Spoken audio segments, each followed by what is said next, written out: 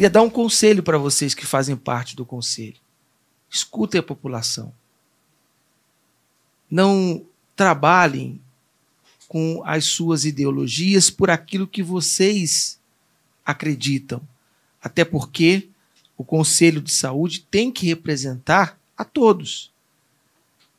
Enquanto houver liberdade de expressão desse país, enquanto nós cremos, houver pessoas que creem na família, nos valores, nos princípios, na ética, vai ter gente para fiscalizar o que vocês estão fazendo.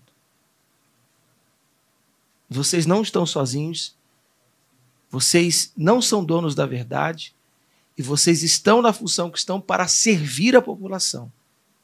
Tomem juízo, porque nós vamos denunciar com todas as vozes, em todos os lugares que temos, não aceitando que, por uma brilhante ideia, coisas tão nocivas à vida sejam pautadas.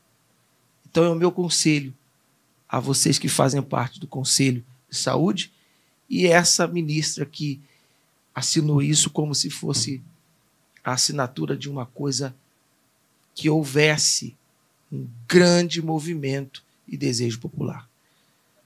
Nós estamos aqui, ó. True Podcast, tá de olho.